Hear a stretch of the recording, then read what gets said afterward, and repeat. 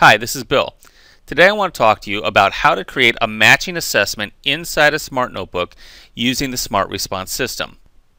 So what I have here as an example is a map of the world with all the continents broken out as my options for matching and then numbers on each one of those continents.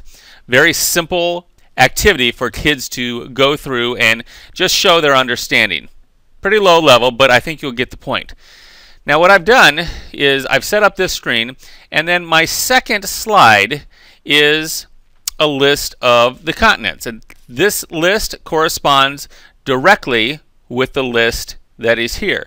And so what this allows me to do is it allows me to give this assessment only from this page because all my results are here.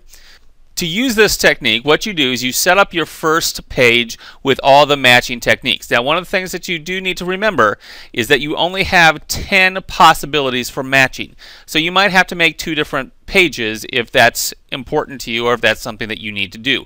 But you only have 10 different possibilities for matching.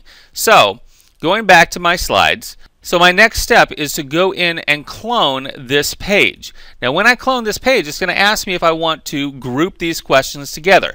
Chances are I do, because if this is something that I'm going to be taking a grade for, I definitely want to group those together. So I'm going to say yes. I'm going to create my title page and then just click Add. That gives me a title page at the beginning, and now I have my map and 2 other pages. Now I have 7 questions total, so I need to make 7 pages of that same question. So I'm going to go in and I'm going to clone this page, and I'm going to do that 7 more times, a total of 7 times. So I have 9 slides total, 7 of them are questions, 2 of them are the title and this page.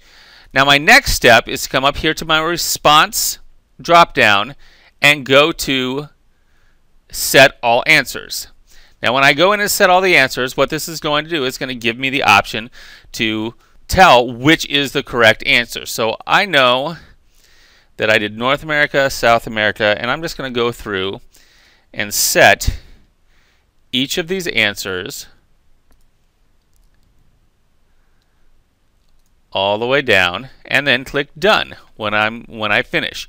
Now, when I click on this button right here to start the assessment, I can go ahead and start that assessment, but all I have to do is show them this page, and the students on their Ceneo Response handset or their Smart Response handset, they will see number 1, and then they will just put in A through G, whichever continent corresponds with that number.